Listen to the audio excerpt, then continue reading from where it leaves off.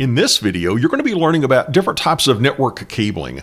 Hi, my name is Kevin Wallace, and welcome back to the channel. And this week's video is going to focus on different types of copper cabling, and these are topics you need to know for both the CompTIA Network Plus exam and the Cisco CCNA exam.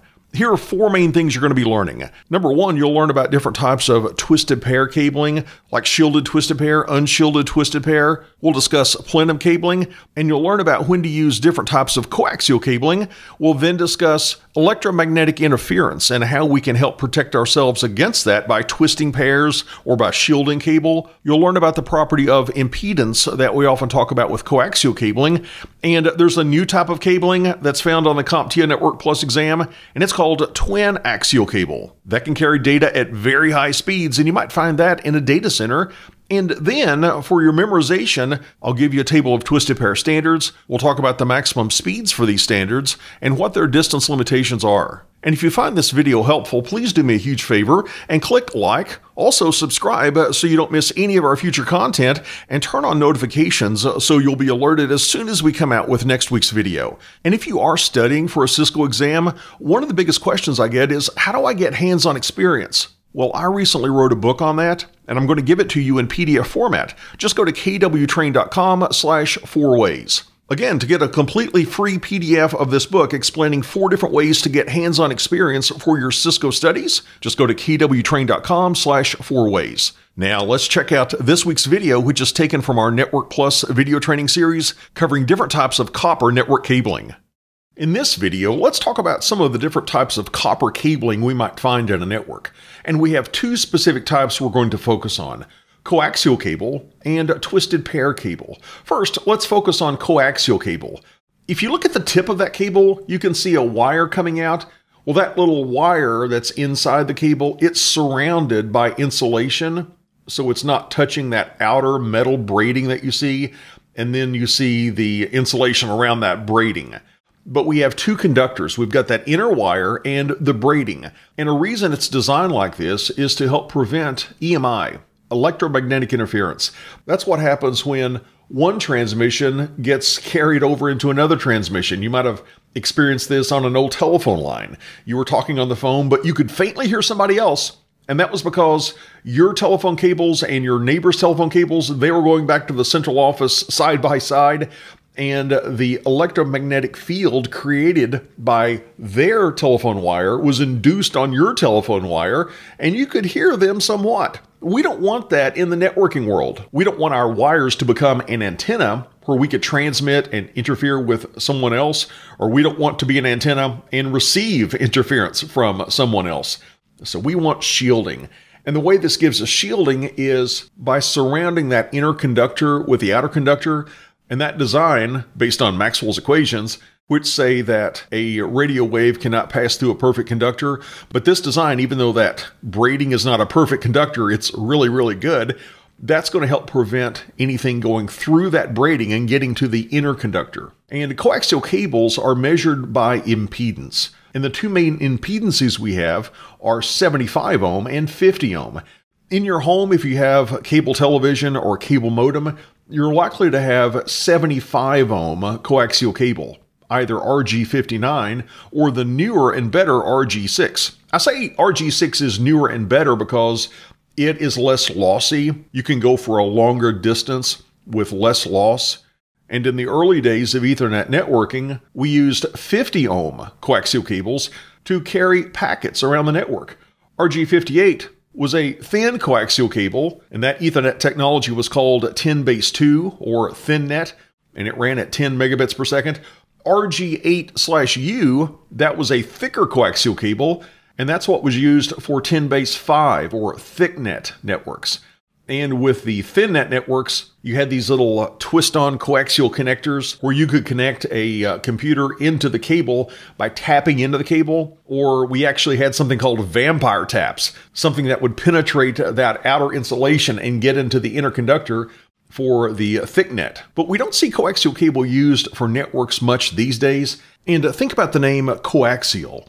We have 2 conductors, an outer conductor and an inner conductor, and they have the same center point, or they have the same axis. That's why we call it coaxial. However, a more recent variant is twin axial cable. Here we have two interconductors, each on their own axis. And this type of cable has several different use cases, but primarily we use twin axial cable today for data centers. Because in data centers, we typically don't need really long runs. So if we need to interconnect a couple of components in a data center and we don't need to exceed 7 meters, twin axial cable might be the solution for us. And it typically runs in a data center at either 40 gigabits per second or 100 gigabits per second. And again, that's with a 7-meter limitation. But outside of our data center, we're typically going to see some sort of twisted pair cabling used in our networks with distances less than 100 meters. And you might wonder how we're protecting ourselves from EMI if there's no shielding. Well, some twisted pair cable does have shielding when we get into higher speed transmissions, but we do have unshielded twisted pair cables, or UTP. And the way that we prevent or reduce EMI with unshielded twisted pair is by twisting pairs of wires together. By twisting those wires, we have copper crossing over copper at a distance that's less than 1/4 of the wavelength that's being transmitted down that cable, and that's going to prevent it from becoming an antenna. So by tightly twisting the wires, that is going to provide us with some EMI protection. However, in environments with a lot of interference, or when we want to have higher speeds on the order of 10 gigabits per second, or maybe even 40 gigabits per second on twisted pair cabling, in that case, we might have shielded twisted pair. And when I say shielded, you might see this in a couple of different forms. You might see foil used. Oftentimes, each pair of wires will have foil wrapped around them. And then you might also see braiding, much like we see in the coaxial cable that surrounds all 8 conductors in this twisted pair cable. Oh, and one other variant of twisted pair I want you to know about is Plenum rated twisted pair cabling. Think about when you're running cable in maybe a data center where you're running cable underneath the raised floor, or you have a drop ceiling in an office and you're throwing cable across the ceiling above the drop ceiling. Well, are those areas used for the HVAC system, for the cold air return? If so, you don't want to put regular cable in those areas being used for the air return. Those areas are called plenum areas if they're being used by the HVAC system. And the reason I say you don't want to use regular cabling is when regular insulation on cabling is exposed to extreme heat. If there were a fire in the data center, it can start to release toxic fumes. You don't want toxic fumes being pumped through your building in the HVAC system. So you want to use instead plenum rated cable, which has insulation that will not release toxic fumes in the event of extreme heat. Now let's consider some different types of twisted pair cabling, and these are called different categories of twisted pair cable. PBX systems, private branch exchanges, phone systems within companies, they commonly used Category 3. And in the early days of networking, I remember that we would use existing PBX Category 3 wiring to connect devices to the network. And we did that at 10 megabits per second. You could use all 4 pair in the wire, and that would give you 100 megabits per second. That was called 100 base T4. That was rarely used though. Normally we would use just 2 of the 4 pairs to get 10 base T. And the distance limitation was 100 meters. And when Fast Ethernet came around and lots of people wanted to do 100 megabits per second, Category 3 was not going to do a great job of that. So instead, we started installing Category 5 or Cat5 cable. This would do 100 base TX, 100 megabits per second, which uses just 2 of the 4 pairs. Specifically, it uses pins 1, 2, 3, and 6 of the 8 different pins in a connector. And Category 5 can also do 1000 base T using all 8 wires. That's 1 gigabit per second. Now, Category 5E doesn't get us any more speed or distance, but it does have better electrical characteristics, and it's a recommendation over using Category 5. But both of these have distance limitations of 100 meters, and they can be used for 100 base TX or 1000 base T communication. When we go up to Category 6, not only can we do 1000 base T, 1 gigabit per second, but we can also do something called 5G base T, that's 5 gigabits per second, or even 10G base T, that's 10 gigabits per second. Be aware though that with Category 6, if you're doing 10G base T, you're limited to 55 meters as opposed to 100 meters. You can overcome that 55 meter limitation though by going from Category 6 to Category 6A.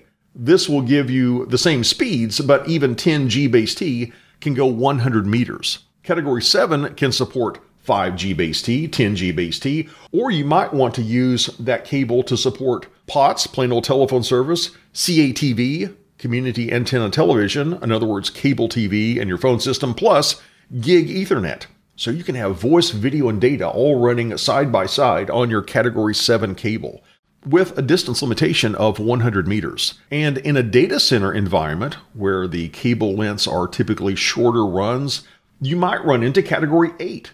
It can do 25G base T or even 40G base T, 40 gigabits per second. However, the distance limitation is going to be in the range of about 30 to 36 meters. Again, this is intended for data center use, not building infrastructure cabling because of that distance limitation.